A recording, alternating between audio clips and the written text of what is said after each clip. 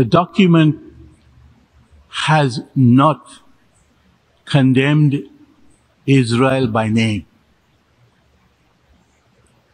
And this has been a deliberate act of moderation on the part of the sponsors.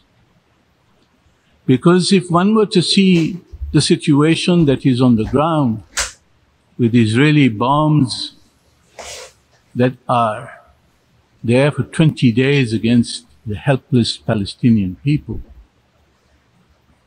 with 7,000 men, women, and small children, half of them children, killed by Israel in the last 20 days, 17,000 injured, 1.1 million Palestinians displaced.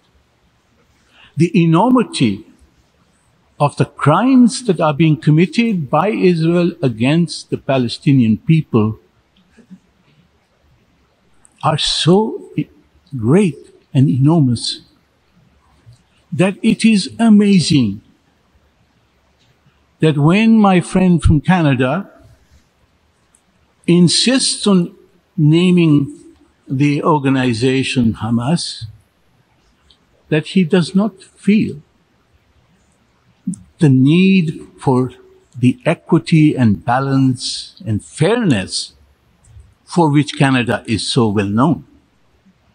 He does not feel the need to name Israel for killing 7,000 Palestinians and injuring 17,000. Only Hamas. Is this balance? He says what needs to be named has to be named.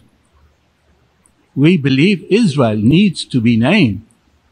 If you are fair, if you are equitable, if you are just, you will not blame one side and not the other. And if you were to go back to the issue of who started this, we all know who started this. It is 50 years of Israeli occupation and the murder and killing of Palestinians with impunity that started this. When you push a people into the corner, they will respond. This is what the Secretary General said. It did not happen in a vacuum. And look at the reaction that came from the Israeli representative, insulting the Secretary General, calling for his resignation. They can't face the truth. They can't face justice.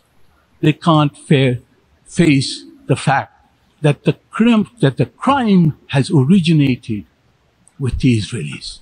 The Israeli occupation is the original sin in this case. It is not what happened on the 7th of October. That is a proximate cause.